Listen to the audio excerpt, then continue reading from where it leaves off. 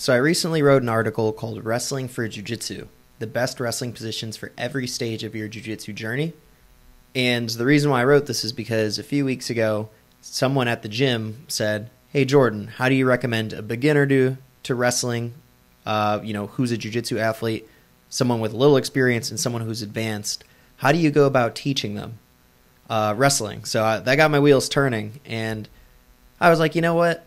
I have a small idea of how I'd go about it, but I was like, let me do some research just to really support how I would go about it. So I did a little research on the most effective takedowns for no-gi jiu-jitsu, and I stumbled into a breakdown of takedowns and sweeps at ADCC 2022 by the Grappling Conjecture.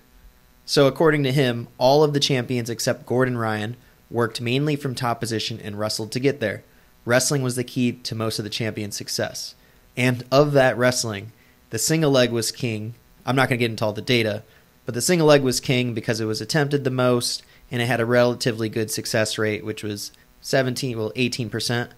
And then the double leg was similar with 23 completions and 85 failures for a slightly higher 21.2% success rate. So you could see all that data here. It's great. There are a lot of other wrestling positions and moves that were used, but the single and double were the kings or the leaders here. So some of those other notable takedowns were snap downs, body locks, mat returns, and the uchimata, but more on that later. So what's also super cool, and I never would have guessed this when I started writing it, is that the single leg was also used from the bottom position. So Grappling Conjecture says, the single leg was also the common sweep with 12 completions, 34 failures. This was followed by half guard sweeps, although they seem a bit less effective. One of the most effective ways to sweep was to try to submit your opponent and then come on top if you can't get it. This had a greater than 50% success rate. Coming up on a body lock to sweep was also very high percentage. So I don't know about you guys, but who could have guessed wrestling would be more effective from the bottom than traditional sweeps? And he says, overall, it looked like wrestling up was a bit more effective than traditional sweeps. I think this might be due to people wanting to play it a bit safe and not just dive into people's guards. There are a number of people who aren't good at defending these types of wrestle-ups, and also they can be used over and over again with little setup. So if you're interested in that sweep data, he also has it here. You can see single legs, like takedowns, are far and away the most used tool here. And then there's also the double leg, body lock, when body lock is surprisingly successful from the bottom. So wrestling works from the bottom, and apparently it's more successful than a lot of traditional sweeps. So that was news to me. I thought that was a super cool finding from this article. And so my main takeaways just from looking at this data point from the Grappling Conjecture is that it's absolutely obvious you need wrestling to compete with the best. And that's, from bottom or just standing. So you basically need it in all positions in jiu-jitsu, which is huge. And then it's also super apparent that if you do start wrestling, you should focus on single legs, double legs, and body locks. And I definitely recommend newcomers focus on those skills, but this doesn't paint the full picture because this is us looking at a jiu-jitsu tournament, ADCC 2022. And to be fair, jiu-jitsu wrestling is abysmal compared to actual wrestling. And obviously that makes sense because jiu-jitsu has other areas of the game, whereas wrestlers really focus a lot more on their feet. So to really understand what newcomers and people in jiu-jitsu should learn for wrestling or focus on, we need to look at wrestling itself.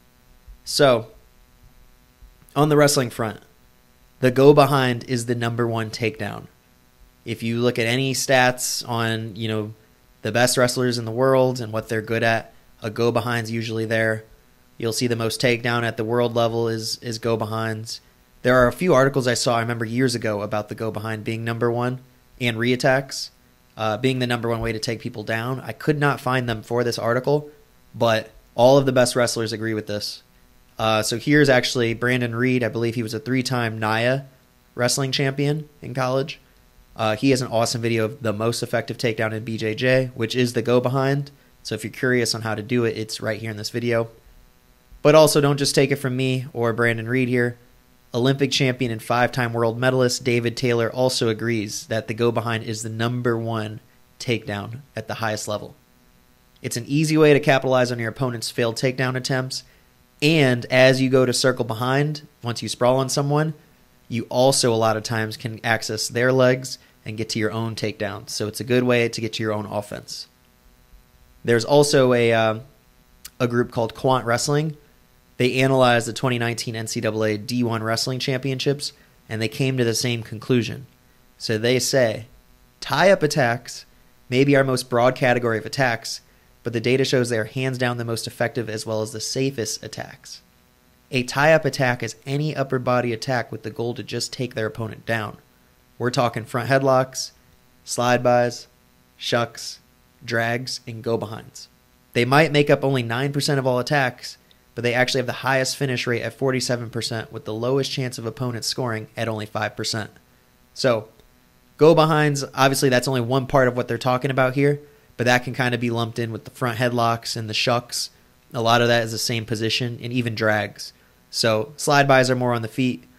But, yeah, these attacks are all super high level, highly effective, have a high finish rate compared to most other takedowns.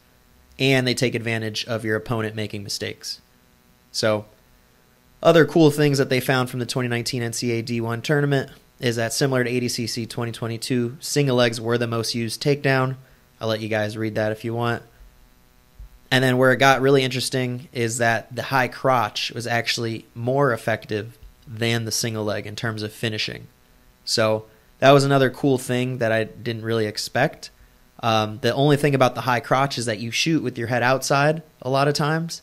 So while it is effective, in wrestling, it can be to your detriment because it also has the highest rate of opponents scoring at 10% of the time.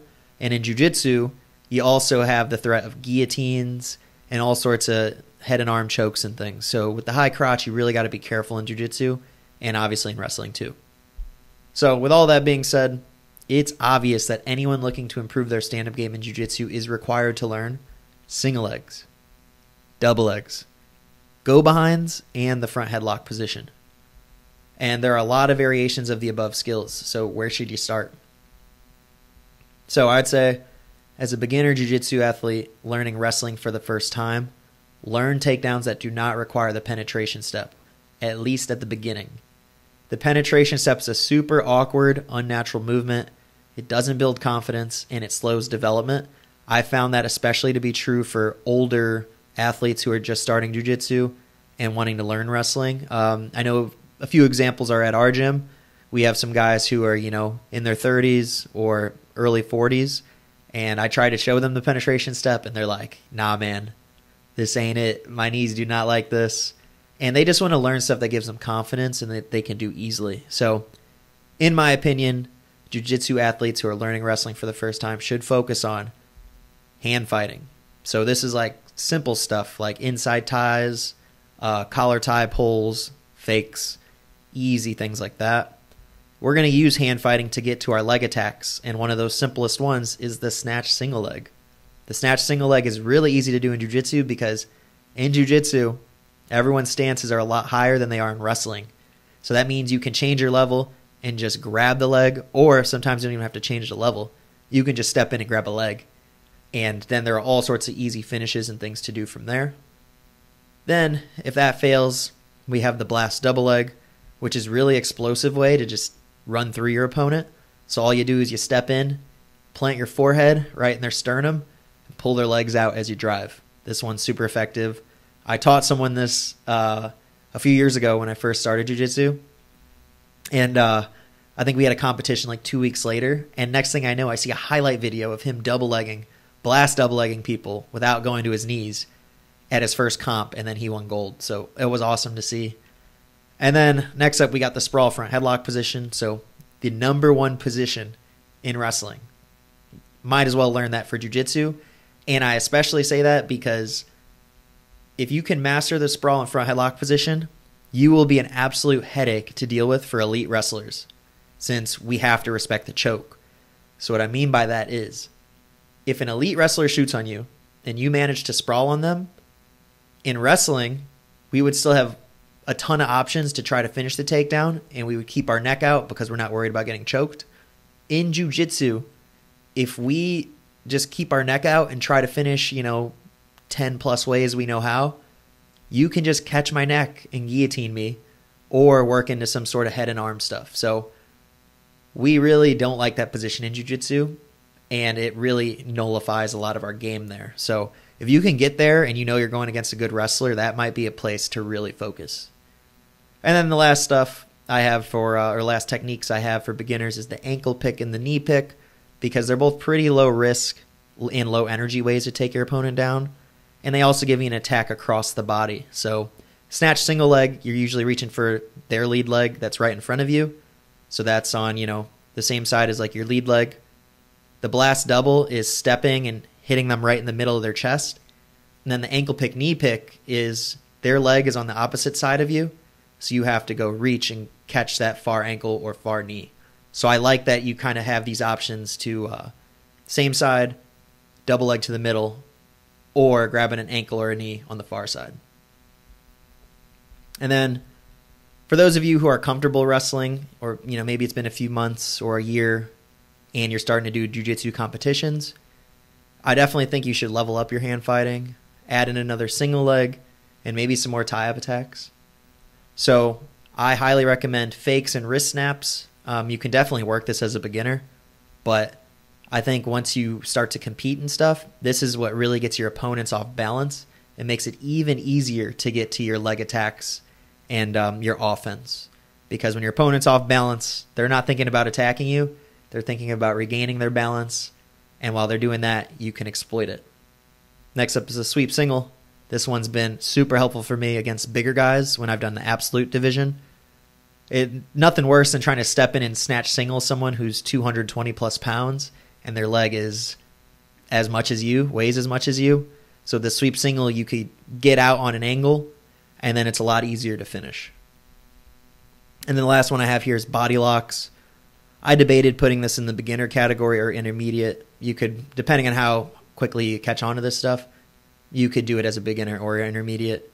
But the body lock is a highly effective way to get your opponent down without getting their legs. And it's really useful to have this in case you cannot get to their legs and you need to get a takedown some other way. Also with body locks, especially in wrestling, you get rewarded really well for getting an opponent straight to their back, because in wrestling, you get a lot of points for that. In jiu-jitsu, now once you throw them down to their back, now they're usually pinned down. You have a lot of pressure from the get-go, and it's easy to start advancing up the body. So all of these tools here as an intermediate is just to get used to being unpredictable, keeping your opponent off balance, having a single leg that works against bigger people, and then ultimately having an ace in your pocket, which is the body locks, in case leg attacks don't work. And then last but not least, for those of you who are competing at the highest level, like ADCC and things like that, you should really focus on re-attacks, which is my opponent is attacking me, I defend, and then I immediately go into mine. I have a video on this I'll show you in a second. Another one is stand-ups. So in ADCC, wrestling is really rewarded in the rule set.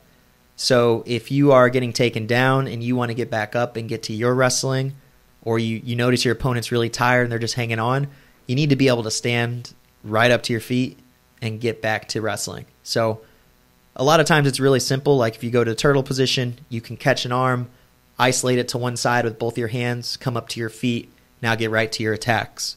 And a lot of times guys aren't expecting to get taken down right when you stand up. So you could stand up, turn, and go right after them. So really like stand-ups. Duck unders, this could be intermediate or advanced. Just another easy way to take your opponent's back. And it requires a little finesse and slickness and timing. So I definitely recommend it later in the sequence and not as a beginner, because it just is something you do when you're a little more comfortable in the hand fight. And then slide-bys and throw-bys are the same thing as duck unders. Easy way to catch the back, and it requires a little more finesse. So of those skills, I think the re-attack is the greatest. I mean, other than the sprawl go-behind, re-attacks are right up there for what the best guys in wrestling do. And the guys who are really good at those tend to win matches and win at the highest level. So here's an example of 50 re-attacks from the NCAA tournament in 2024. So I'll start it over here. So he shoots, he goes behind, he gets to a leg, head takes him down. Same thing, shot, right to a knee pick, takedown. post high crotch, misses, right to a leg. So you see a lot of this comes from the go behind. These guys are circling around and then getting right to a leg. See that? That's how most reattacks look, and it's super effective. Great stuff. So if you want more examples, just check out this video. It's on the article. And yeah, that's pretty much all the positions, depending on if you're beginner, intermediate, or advanced. I think, you know, you should definitely be focusing on these positions. Obviously, there are many more you could be doing that aren't these positions. But if you want to get good and master the basics and the fundamentals, these are the positions you should really be working on. And while you're working on them, you should be play wrestling all the time. All that is giving 50 to 60% resistance with your partner. You're not going all out live, but maybe you just start in on a snatch single leg and you just work from there. So if you get a takedown, then you just reset. If you don't, then you let your opponent or your partner hit a nice go behind and get a takedown on you. It's just figuring out how these positions work with a little resistance. It's a lot easier to do this when you're just given 50 to 60% resistance because it's more fun and you're just giving and taking things. It's not as hard on the body. It's a great workout, and sometimes sparring's harder than live because sometimes in live when we get tired, we just shut down, collar tie, and just hang out ear to ear. So I really like sparring. It's definitely why I got pretty good at wrestling, is because I just learned how to flow and have fun and explore new positions that I'd never experienced before. And when you do that too, you usually develop questions. And when you have those questions from your own explorations, and then you ask coach about them and they answer it, it starts to click and it makes sense because you found it for yourself. So highly recommend sparring, play wrestling, experimenting, whatever you want to call it. It's one of the greatest tools you have. So for more on these positions, I do plan on making a breakdown. I don't know if I'm going to call it Wrestling for Jiu-Jitsu Playbook, but it'll be this entire system. So it'll have all these positions. It'll have the micro positions that come from them. It'll have explanations, and it'll have videos for each position and drills and ways to get good at each one. So I'll have that out hopefully in the next few weeks here, working on it. Want to make sure you guys have a system to follow to improve your wrestling for jiu-jitsu. Who knows if it's the best one or the worst one, whatever. It's definitely not the worst one, I'll tell you that. But if you do this system and follow this, you will become a very good wrestler for jiu-jitsu. And remember, the wrestling level in jiu-jitsu is not great right now, so it's a very good time to get good at it because you'll be a step above most other people. So I also had an opportunity to talk about this on the grappling podcast last week. And we talked about basically everything in this article and more. And yeah, if you guys want to get started, right now I have an instructional that kind of covers some of these positions called Jiu-Jitsu Knee Care, Low Risk Takedowns Without Hitting Your Knees. That one covers a lot of these positions, but I'll have that playbook out soon with videos on how to do everything and how to get better at them and do the drills to improve. So that's it, guys. Catch me on the next vid. Peace.